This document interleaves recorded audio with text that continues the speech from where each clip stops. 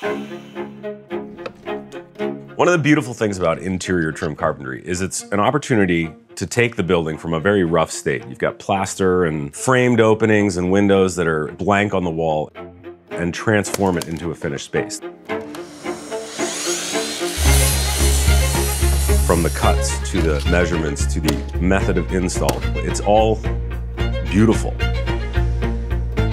In this course, we're going to install some window trim, some door trim, and some baseboard.